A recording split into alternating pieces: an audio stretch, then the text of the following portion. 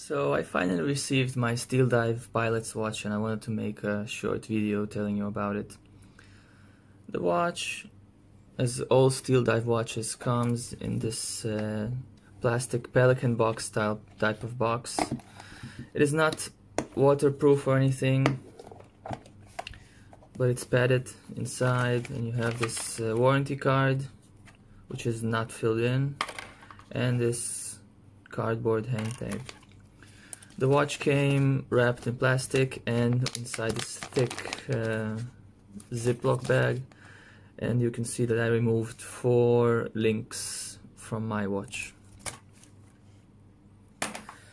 Now for the watch itself. The watch is a 39mm case. The lug width is 20mm and the thickness of it, including the sapphire crystal, is a bit less than 12mm. Lug to lug is 48. Obviously I went with the sterile version, which means that the dial does not have the STEELDIVE logo. Case back is sterile as well, and also the crown does not have any markings on it. The watch features a flat sapphire crystal, which is also AR coated on the inside, giving the dial a bit of a blue tint when you look at it in the light. The bezel is integrated into the case. It's not pressed on, so there's no chance of it ever coming off. And the bezel is also very thin, making the watch feel a bit larger than an actual 39mm watch would feel. The watch also features a screw-down crown, which gives the watch 200 meters of water resistance according to the listing. The dial on the watch is a Type A Flieger dial, but although the previous versions of this watch came with the sword hands, the newer version, which is what I have, comes with the pencil hands.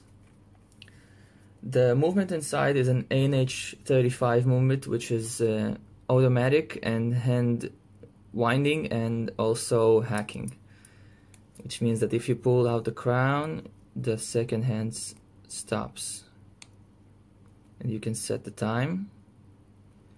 That's the second position, and the first position allows you to adjust the date. The watch comes with a white date disc, although I think a black one would be much better here, and I think even about switching it with the date disc from my Seiko, which features a matching date disc to the ANH35.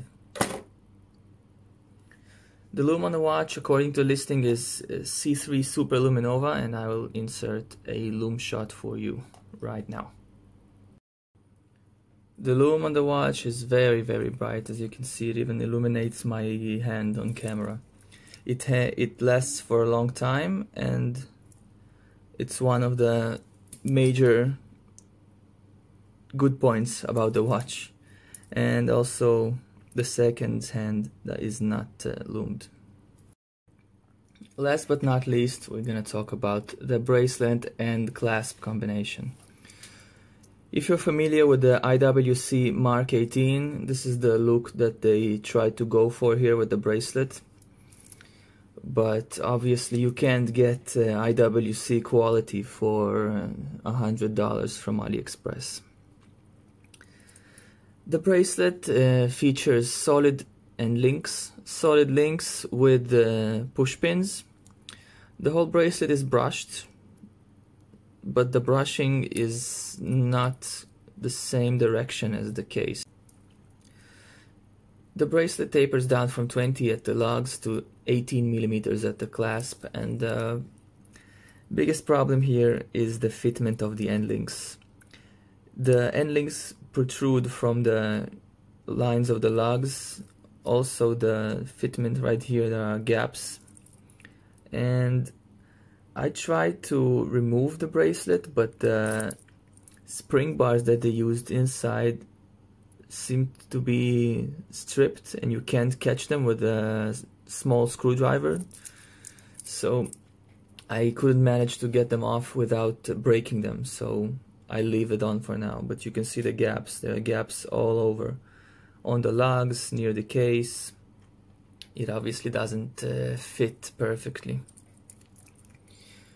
And another point is the cheap clasp.